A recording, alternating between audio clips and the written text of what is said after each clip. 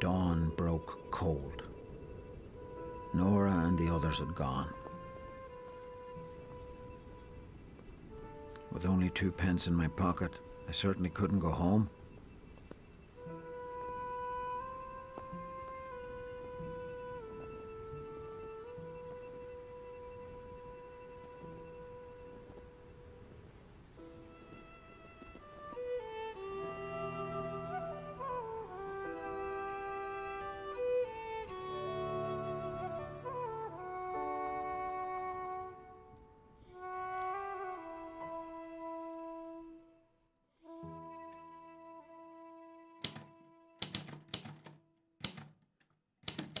Still looking for shelter, I struggled into the town of Paisley.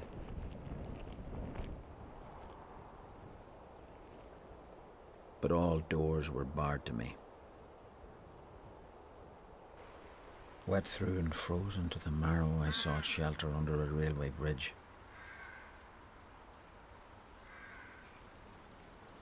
Eventually, I managed to fall asleep.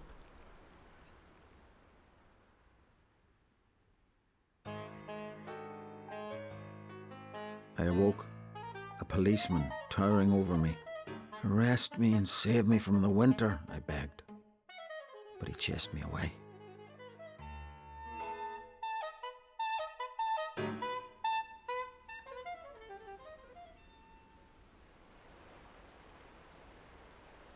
On I tramped, unable to find a job or even a crust of bread.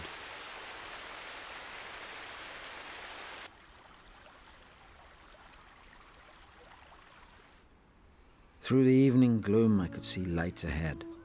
I approached a grand country house. Inside, the people were eating, drinking, making merry. The damp seeped through my clothes, but I could not tear myself away from the scene before me.